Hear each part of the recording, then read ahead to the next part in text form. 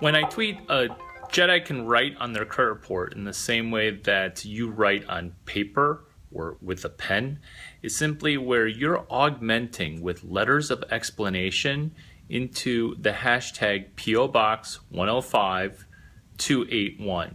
Let me repeat that. It's hashtag PO Box 105281.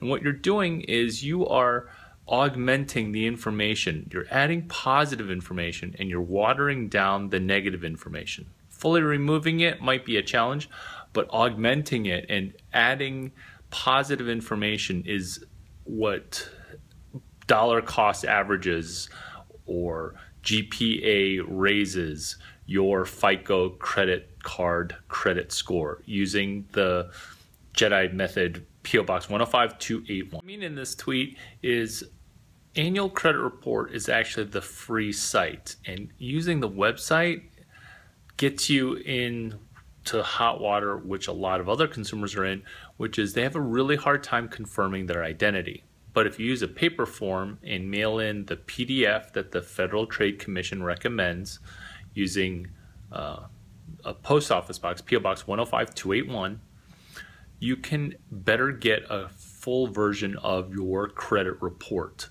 And the free credit report, Greenland, Iceland, Greenland's actually icy and Iceland's actually really nice. So the free credit report is actually in a PO box that annual credit report runs. Are you confused? Pay close detailed attention. When you're talking about hashtag 31 envelopes, what you want to do is you want to prepare 31 envelopes that are number 10 envelopes with a stamp in the upper right. The first envelope goes to hashtag PO Box 105281. It should scare you that I have that memorized, but let me repeat that. PO Box 105281. So the process of 31 envelopes is to watch the information that's going into Experian, TransUnion, and Equifax.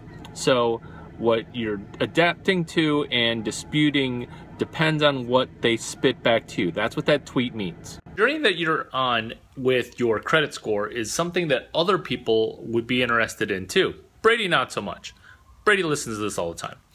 BCS, Building Credit Score, EUTWM PPM. That's a hashtag, BCS EUTWM.